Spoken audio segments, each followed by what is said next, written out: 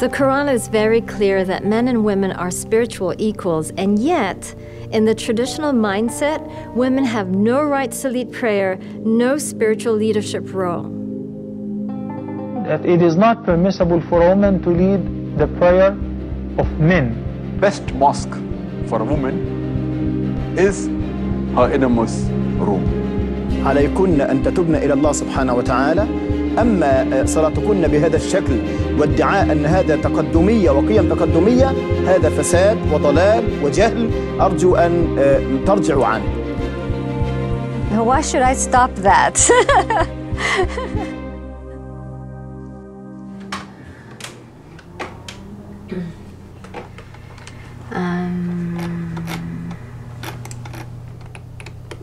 This is an email that I received from a stranger. He puts in my home address and then writes, "Dear Annie Zonneveld," and leaves it blank. In other words, to say, I know where you live.